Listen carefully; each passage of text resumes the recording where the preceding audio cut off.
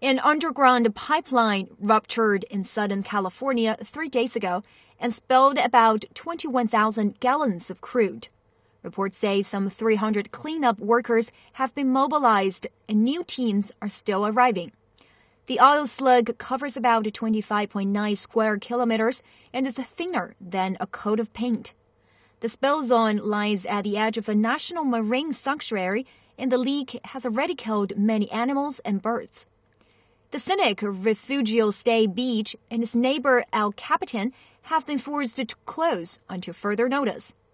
The pipeline is owned and operated by the Texas-based company Plains All American Pipeline. Investigators are looking into what caused the rupture.